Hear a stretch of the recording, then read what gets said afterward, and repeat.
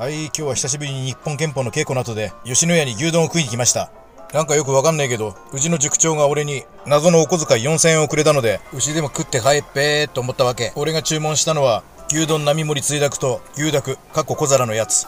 閉じ。あとは生野菜サラダだぜ。らっしゃい。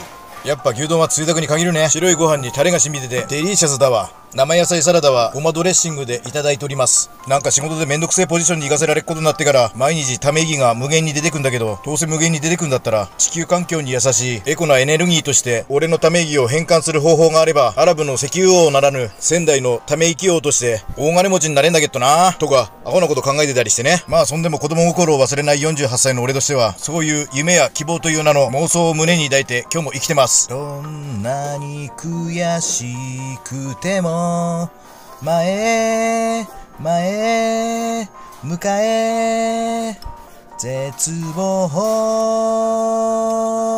たち。これ鬼滅の刃の挿入歌でかまど炭治郎の歌なんだけど、絶望たちってさ、そういう名前の団体なのかと思ったよ。そしてだけ歌詞見たらたちが全然違うのね。こっちのたちでした。通りで変な歌詞だと思った。ごちそうさまでした。